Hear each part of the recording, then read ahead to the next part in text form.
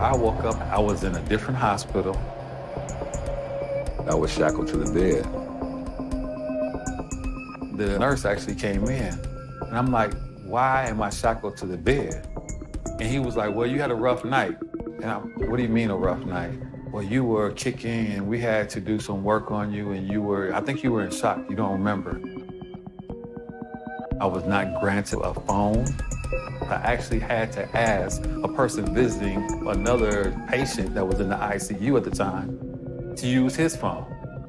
I'm treated as a perpetrator first before they knew anything. Can't tell me that wasn't in their brain. They can deny it if they want to. Can't tell me.